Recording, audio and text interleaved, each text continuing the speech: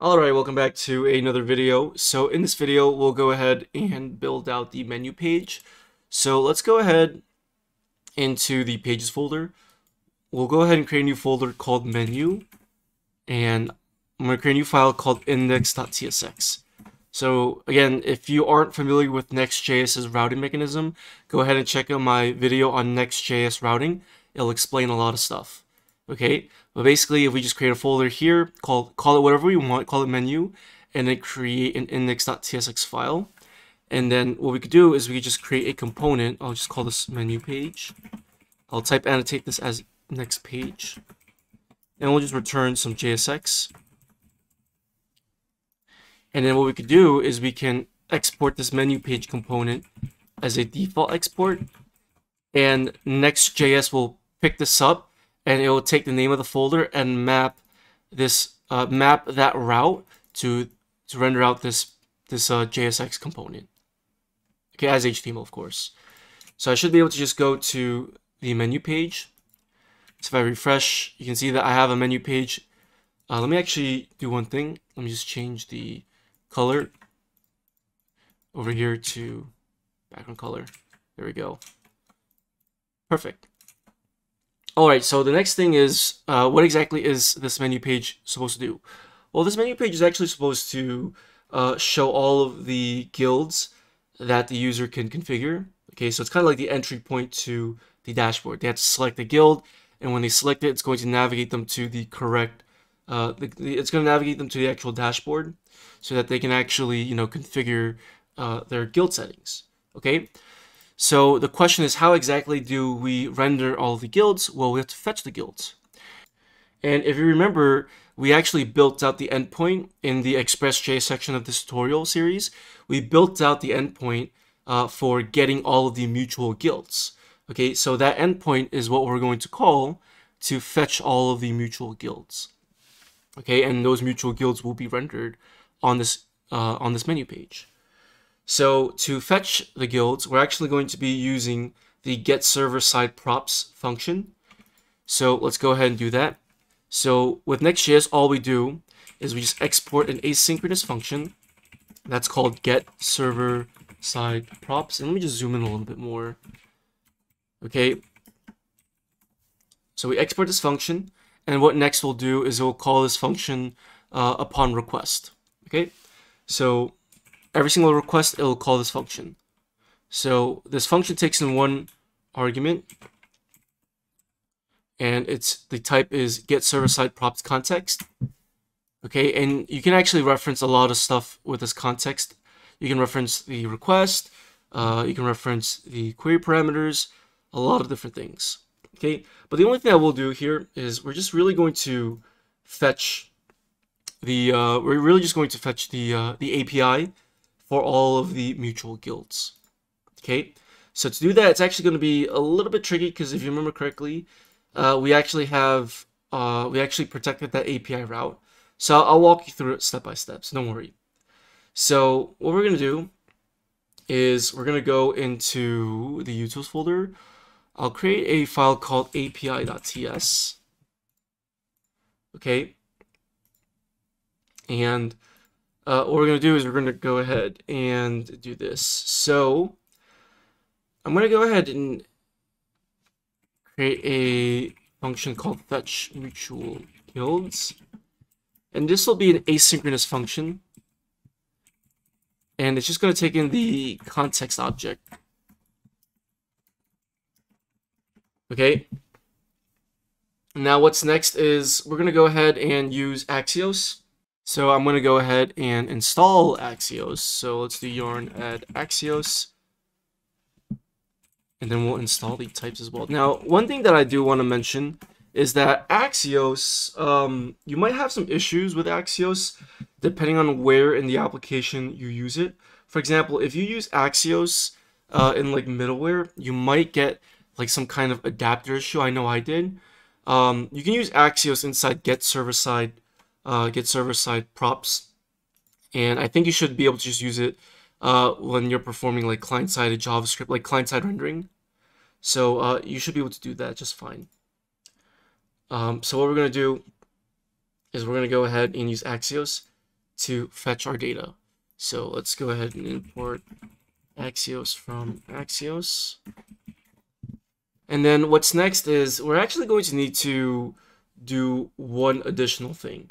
Now, if you recall in my previous dashboard tutorials, if you've seen them, that is, what we actually are able to do is we're actually able to make an API call to the server and pass in the cookies using the using a request config, and we can pass in a property called with credentials and set that to true. Now, with Next.js, we actually can't just pass in with credentials. The reason why is because it doesn't know where to actually get the credentials from, right? Because it runs on the server side and it doesn't actually have the cookies saved anywhere. If it was like on the browser, then we'd be able to pass in with credentials. But remember, we're on the server side right now. So we're actually going to need to grab the cookies manually, okay? And then we're going to need to actually pass that in as a header. And don't worry, I'll show you how we can do it. It's actually pretty easy. So what I'm going to do is I'm going to create a new file called helpers.ts, and this is just going to be a file where we'll have a bunch of helper functions. And one of the functions that I'll create is called validate cookies. And this will just take in the context. I'm just going to shorthand it and label it CTX for the parameter, but the type is going to be the same. And what I'm going to do is I'm going to go ahead and declare a variable called session ID, and the value of this will just be the context dot req, so that's request, and this request object has a property called cookies, okay, and we can just reference the cookie name. So by default, the session ID that Express will generate and send back to the client is called connect sid, but we'll change this later on. But that's just the default cookie name. Okay, unless if you went into your API and manually changed it yourself, you're just going to pass in that value. But by default, it's connect sid. So you're gonna actually have to check the browser. So let me actually show you very quickly. So right over here, you see at the cookies, you can see that I have this connect.sid, and that's the name of the cookie. Okay, we're gonna change it later, so don't worry. Yeah, that's just pretty much it with that cookie. So we're gonna grab that cookie. Okay, once we grab that cookie, what we're gonna do is we're just going to check to see if that cookie is truthy or not, because that cookie might not be available, like it might not be stored in the client. So we'll just check to see if it is there. Now, if the cookie is there, what we'll do is we'll return an object, and this is going to be a custom object that has the cookie property. And for now, I'm just going to hard code the connect sid like this. And this is actually what the browser does. It takes all of your cookies and it takes them as key value pairs. So for example, the key is connect.sid and then it is equal to the actual value. And then it separates them, I think, with semicolons. And so after that, if I want to pass another cookie, I can do semicolon, and then I could pass in another key value pair where the key and then equal sign value. I could do that. That's what the browser or what the client does by default when you specify this cookie header. So we're just manually doing it, okay? And it's really convenient that we have the request object to actually grab the cookies, okay? So we're going to have to return this object.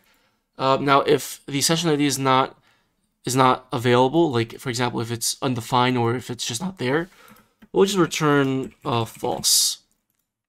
Okay, so what we'll do now is we'll exit this helpers function, and we'll go back into this fetch mutual guilds function.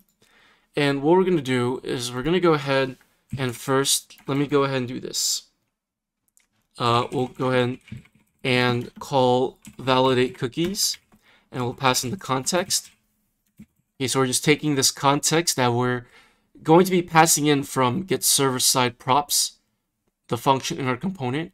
We're going to pass that into validate cookies. Okay, so if if validate cookies returns the actual returns a truthy value, which is just going to be an object, then we're going to go ahead and continue with our logic. If it doesn't, if it returns a falsy value, which just means that the cookie is not available, then that means that the user is not authenticated, or the cookie expired, or the cookie is just not present. So let's go over here. Let's just do if not headers. We'll go ahead and redirect the user back to the home page. So we'll do return redirect like this, and you can do that actually inside get server side props. Okay, but we'll do that inside API.ts just to make things simple. Okay, so cool. That's going to handle the first case if the cookie is not present.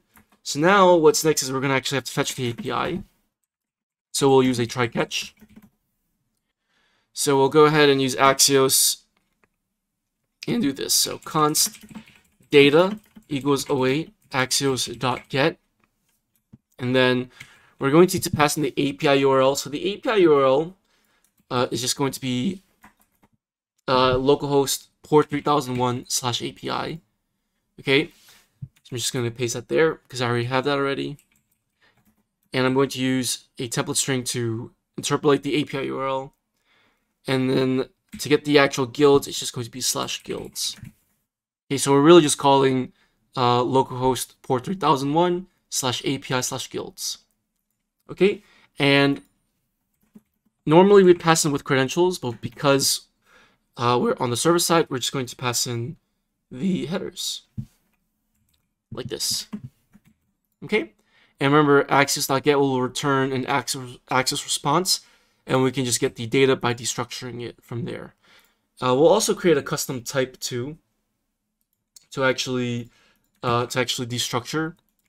We'll also create a custom type for our Axios response, because right now it doesn't know what data type it is.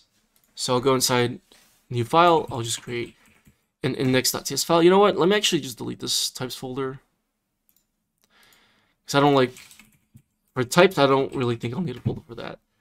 And we're just going to go ahead and copy the partial guild that we had from the API.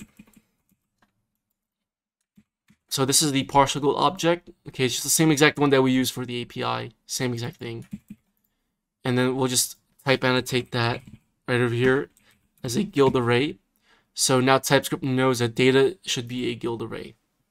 Okay, so what we'll do is if there's no errors, we'll just return props, and then I'm going to label this as guilds. Okay, and if there is an error, we'll console log the error, and then we'll just redirect the user. Okay, so what happens here is basically we're just calling fetch mutual guilds, and inside fetch mutual guilds, we're just returning whatever it is. We're just basically returning the redirect or the props, right?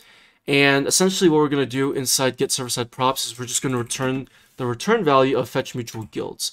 So we could actually just do everything inside get server side props, but that becomes, it's going to make our code look very, very ugly inside the page. So it's better if we just encapsulate everything inside fetch mutual guilds and just return whatever that's returning. So return fetch mutual guilds and pass in the context object.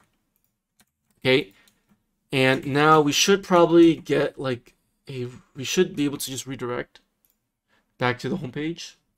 So I'm on the menu page right now, so let me go ahead into the client real quick. Let me actually just log some stuff real quick, because we're not logging anything right now, so it might be a little bit confusing with what's going on. So let's go ahead and write some logs. Or wait, sorry, it's not data, it's guilds. Okay, so if I refresh, let's look at the console. Let's open up the actual console over here. Okay, so let's see.